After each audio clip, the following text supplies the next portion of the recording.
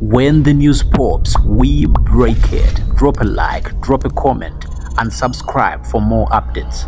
And Tottenham just got a red card for Cristian Romero, and this was so bad for of course, the Tottenham player. And this red card is valid. It is valid. People were wondering whether it was a penalty or not, and the penalty was given, and then it was converted by Palmer, and it is 1-1 Chelsea versus Tottenham after a very bad tackle from Cristian Romero. Now this is top-notch VAR. I think VAR was clear here, and what a beautiful goal from Palmer to make sure Chelsea are back in the game. 1-1 at the White Hart Lane, and what a goal from Palmer. And of course, it was almost saved by the Tottenham goalkeeper, but then that is a goal, and what a way to do it.